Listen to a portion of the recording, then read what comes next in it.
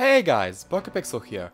A short while ago, I went to a local car boot sale and I found something special. I found what was my first ever phone. But not only that, this is a special phone from the days when phones had a camera dongle. This is the Motorola T720i, released in October 2002.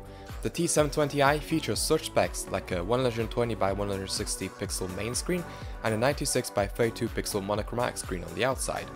This is used to display information such as the time, missed phone calls, messages and more. When open, the screen displays the Motorola logo. The phone also features a notification LED. It blinks green to let you know that your phone is in service, or red when there is no reception. It also flashes colors when you receive a phone call or a text message. The front screen uses the old CSTN technology, which causes a lot of ghosting due to the low refresh speed, and it only has 4096 colors.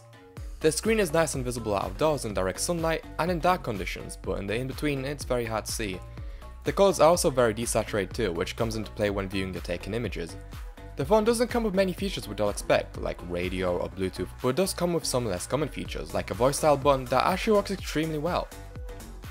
Jake Hughes. It also features WAP 2.0 for web browsing and a confusing ringtone composer. It also came with MotoGP, a pretty capable racing game, similar to Asphalt. Since I know you're here for the camera, let's talk about the camera attachment. If you're confused as to why this phone even needed a camera dongle, well, it's just how things used to be in the transitional period between standard phones and camera phones. There were some phones that had a built-in camera like the Sanyo 5300, but others like the Samsung A500, Nokia 72010, and the Sony Ericsson T720i all had their own weird camera attachments. The camera attachment that the Motorola has is actually quite small in comparison to these other devices, and it also features rotation for taking selfies. Yes, seriously, Motorola had it figured out all the way back in 2002. The field of view on this camera is pretty bad, and it does require you to stand back further than you'd expect to get everything in frame. The phone shoots in 320 by 240 resolution and has about 200 kilobytes for Java applets and videos. This means I can only shoot 6 pictures before I run out of storage, likely due to MotoGP and the camera app taking up a chunk of the space. The photos are between 17 to 24 kilobytes in size, making them absolutely tiny. You could fit 50 or so photos from this phone on a single floppy disk. Seriously. I haven't been able to transfer the photos onto my laptop or my smartphone. I don't know if this is because of my carrier or because this phone is no longer supported, but I can't send and receive MMS messages.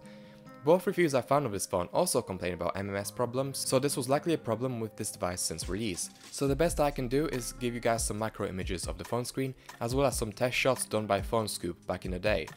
Compared to the previously mentioned phones, the T720i doesn't do the best job, and I personally think it's tied between it and the Nokia in terms of picture quality. And I think it's hilarious seeing pictures from these first generation camera phones and seeing just how far we made it, having phones with built-in cameras that are better than most point and shoots out there. There aren't any features or effects that can be applied. All you can do is put it into low light mode and change light frequency. The camera applet is also very slow, likely due to running on Java. The viewfinder refreshes once per second, and the pictures take a few seconds to take, which can create ghosting. But man, do these photos remind me of what phone photography used to be like. I have some photos that were shot on a camera phone, and they're just such a vibe, if I may use the word. The person who I bought this phone from had the theme set to green and had this beautiful message as the start screen, and also had a picture of a dog taken on the camera. He also had a hideous ringtone, but never mind. Cancel the call. Speaking of ringtones, man, some of these sounds this phone makes take me right back. Have a listen.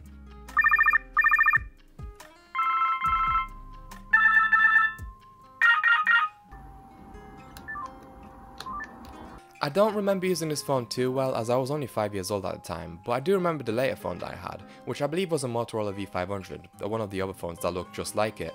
That phone shared many of the sounds and ringtones of the T720i. I would love to get my hands on one in the future, one that still has the old preloaded videos on it. Also, fun fact, the T720i is so old that it predates Hello Moto. The last few things to talk about. The hinge feels fantastic. The phone has a really nice snap when you close it. Phone calls from this phone also sound pretty great, which surprised me.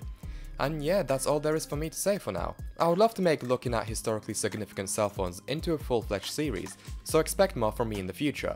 Thanks for watching this video, and I hope to see you in the next one.